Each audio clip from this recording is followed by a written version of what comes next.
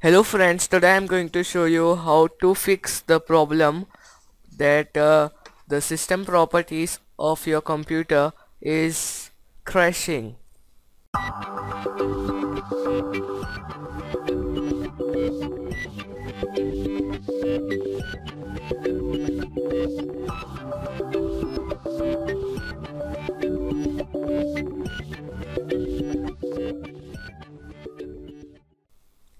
So first I'll show you the problem. What's the problem?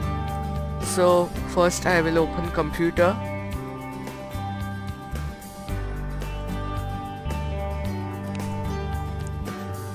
Then I will right click on empty area and I will go to properties. Now you can see it freezes the screen, and after 5-10 seconds it crashes and it closes down. So now I will show you how to fix this problem. Let's close this. Okay, now first go to your charms bar,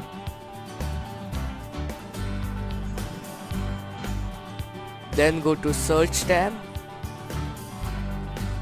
and then go to settings tab and search for Windows Update. Then click on view installed updates.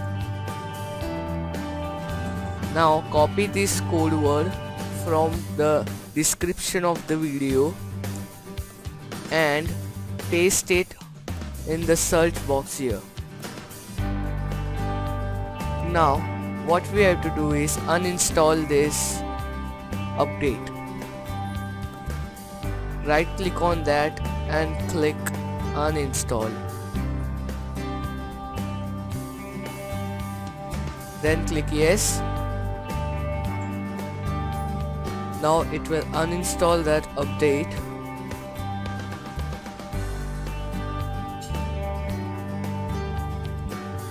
Okay, so now click on restart now button. I am recording this screen so I cannot restart now, so I will restart later. Now let's pause the video and I will show you what's the result after restarting the computer. So let's see what happens after restarting the computer. So let's go to computer again.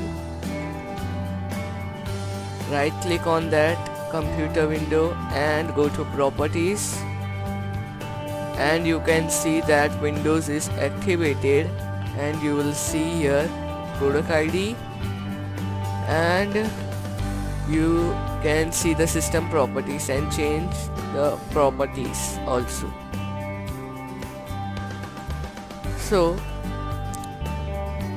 if it's helpful, so hit one like button below the video, and if you have any questions, so please ask in comment section, and don't forget to subscribe.